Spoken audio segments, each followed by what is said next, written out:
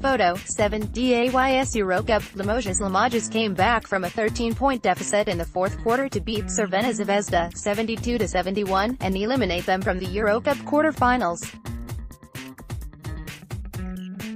Jonathan Rousselle made the game-winning two-pointer, with 14 seconds to go.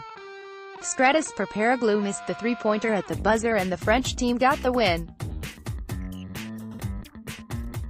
The Serbians outscored their opponents 8-25 in the third quarter to take a double-digit lead, 48-60. The visitors retained their advantage early in the final quarter, 51-64, but the hosts turned things around and closed the game on a 21-7 run to earn their first win in the top 16, 72-71. Jerry Rousselle, 13 points and 13 rebounds, and Isaiah Miles, 13 points, were the best players of the winners.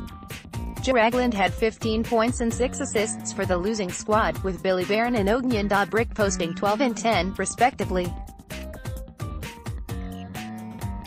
Both teams now have identical records and have been eliminated, 1-4, as Unicaja Malaga, 3-1, and Valencia, 4-0, secured their place in the quarter-finals.